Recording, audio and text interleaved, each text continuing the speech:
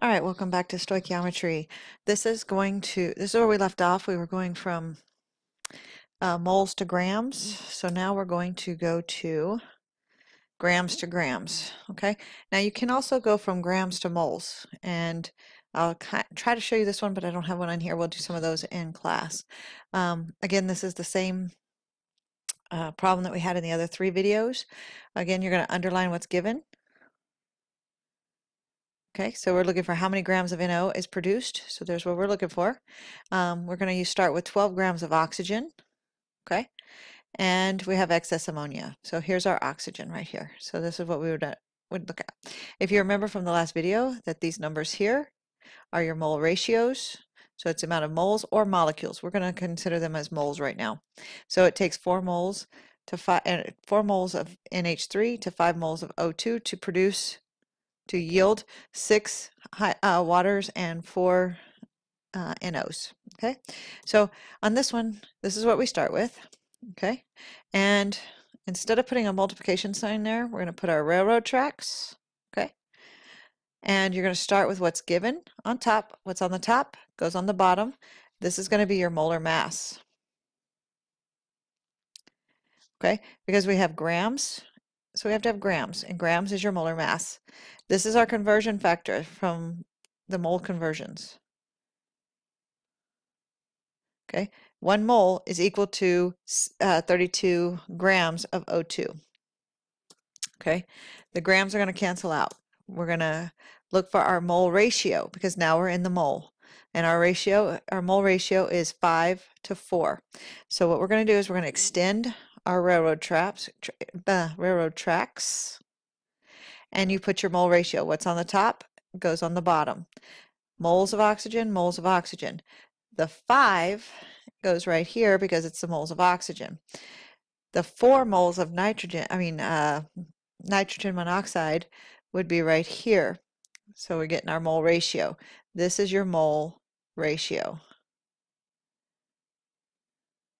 Okay, so now we're in the moles of NO. So we went from grams of oxygen to moles of oxygen to moles of NO, but we need to go to grams of NO. So we add, because the moles are going to cancel out, we're going to add more to our railroad tracks, and we have 4 railroad tracks. Okay, since we have moles of NO here, on top, moles of NO goes on the bottom. So what's on the top goes on the bottom.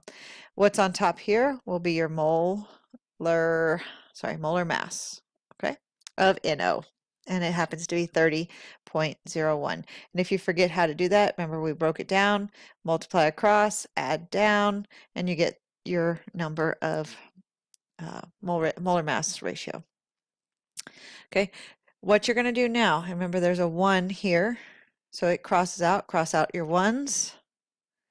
What's on top gets multiplied. So what's going into your calculator is 12 times 4 times 30.01 divided by what's on the bottom, divided by 32 divided by 5.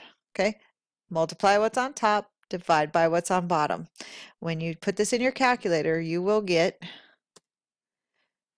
9.0 grams of NO. Okay, 9.0 grams of NO, and you'd box that in. Okay, so basically what you do with this is it's just longer. You start with grams, you end with grams, but you notice everything cancels out except for grams of NO, which is what we are trying to find.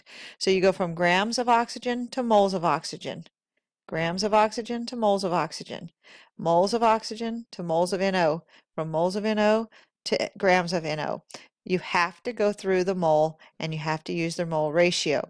The mole ratio comes from a balanced chemical equation. Balanced chem equation. Okay? Which is right here. If it's not balanced, you must balance it. Okay, so let's go ahead. We always use the same type of information to make the jumps between steps. So you can go from grams to moles. You can go from moles to grams. That's why the arrow's back and forth. You can go from grams to moles. And you notice there's a X and an x. That is what we did in the last unit, grams to moles, okay, of the same substance. You can go from grams of x to moles of y. You have to go through the mole, okay? You can go from moles to moles, moles of x to moles of y. You can also go moles to grams of from x to y. You can finally go from grams to grams, but you have to do all 4 steps. You have to go from grams of x to moles of x, from moles of x to moles of y to grams of y. Why do we do this? Because you can do anything through the mole. Okay? We can convert from the mole. Okay? Now, whenever you have grams, let me see if I can get rid of some of this. Whenever you have grams, hopefully you can see through this.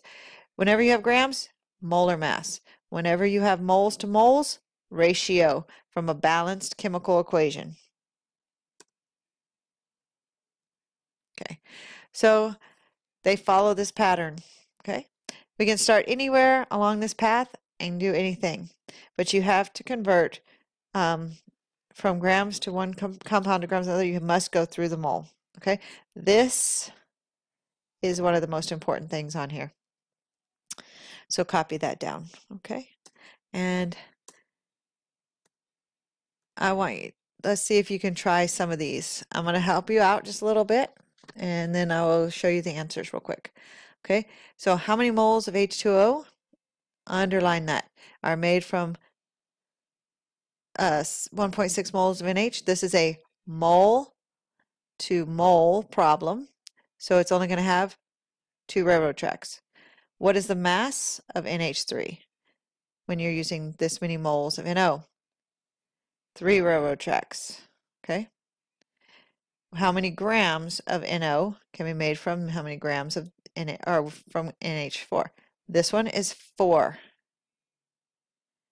Okay. This one's only going to go mole to mole.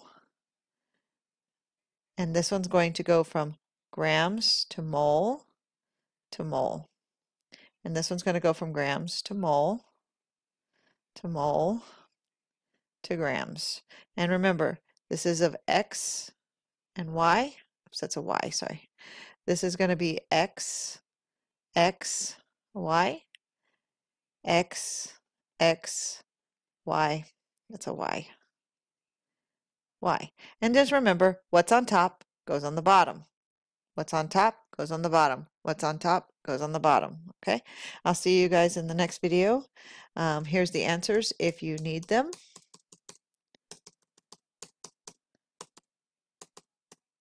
Okay? So have a good night, guys. See you in class.